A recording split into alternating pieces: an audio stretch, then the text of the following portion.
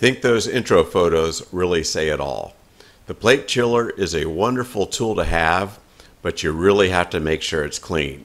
So let's get into the video and take a look to see how I do it. I finished my brew day and I've done my initial cleanup. What I want to focus on is the plate chiller in this particular case.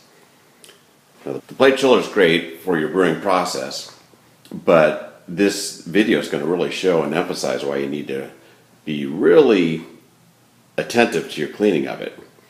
What I did is basically just drained out what was left in the chiller once the transfer was done. You can see that pint glass on top shows what came out of it. Plenty of wort, which by the way is crystal clear, isn't it? As well as some trub and hop material. This is the stuff you really need to get out, because if you don't, it's going to sit in there and be a potential and likely problem for contamination of your future batches. So what I'm going to do is essentially flip that plate chiller upside down, hook it up like I normally do in my brewing process, and run hot PBW through it in the opposite direction of my standard flow while I'm actually doing the brewing. I'll get that set up and show you what it looks like. Okay, so we're all set now to do the back flush. Now keep in mind that on the brew day, I actually ran cold water through the system. The pump was still connected. The plate chiller, all the hoses, just as is. And once I finished the transfer, I connected cold water and just basically back flushed out. So now that's the easy stuff. What we want to get out now is any of the debris that's stuck in there. As you notice, I flipped the plate chiller upside down. So the valve used to be on the top here. Just rotated them over so I can circulate through in the opposite direction. And what that will do is any material that's lodged in, the backflush will push it right back out. So we're going to turn it on, let it run for a few minutes. I'll kind of take some extra shots, show you what we have going on. But this is really all there is to it. Let's get it going.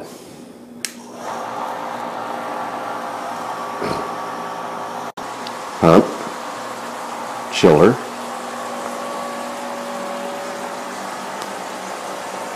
Just circulating it into the kettle there. Warm PBW. I'll let this run for 20 minutes or so. Turn the pump off, let it stand for a bit, run it a bit more, and then do the hot water rinse. And again, the whole goal was to make sure that plate chiller is absolutely perfectly clean. Be back in a minute.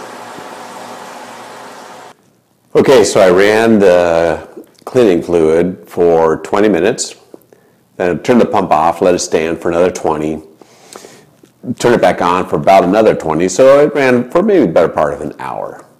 So that's all done. I'm going to turn on the hot water rinse now, and I'll pull the camera off, show you what came out of the plate chiller, and you'll notice it's a little discolored, but there's no chunks or real offensive things, which is good. And the reason for that is I do this process every single time. I'll admit that at first I didn't do this. And the first time I did a deep cleaning on that plate chiller, I could not believe the amount of junk that came out. Slimy debris, oh my gosh. To think I was running my new beer through that, it was eye-opening. So if you do this each time, it's really simple. You'll have no problems whatsoever. And the plate chiller is a great tool to have. So let me get the hot water going, and I'll let you take a look at the bucket and see what came out of the chiller.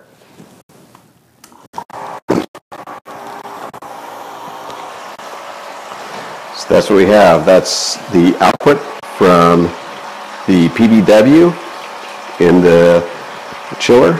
I drained the entire thing, and that's what we wound up with. And then just for the sake of completeness, there's the hot water rinse going on right now. So I'll turn this off and show one final step I do, and that of course is sanitizing it now, and then I repeat this on the brew day. So let me shut this down. Okay, so we're all done. We're nice and clean. I feel that everything that needed to be washed out of here has been. So the final step is going to be to sanitize it. What I do for my sanitizer is I keep it off the stand. I go ahead and put a funnel in and fill it up with Star San. Now the interesting thing about these plate chillers are, well, it seems like it might be full. It's really not. The output might be, coming out here, but if you remove the funnel, give it a shake back and forth a bit, that liquid level will actually go down a plate or two. Go ahead and top it off, and then you know that the whole chiller is completely full. You really need to do that because you don't want any little crevices where there's either debris left behind or an area that's not being sanitized properly. So again, I go through this step each and every time after I brew, back flush immediately with the cold water, flip over the chiller, run my PBW through it backwards to really remove and flush out anything that might be in there, a clean hot water rinse, and then the sanitization steps, both right now and then actually right before I brew too, just to make sure, and everything's going to be fine. As long as you do these steps, you can't go wrong with the plate chiller. It's a great thing to have. It speeds up your brewing day by quite a bit, and it really is not anything to be concerned about. So hopefully this helped. Feel free to comment, and I'll look forward to talking to you again soon. Thanks so much.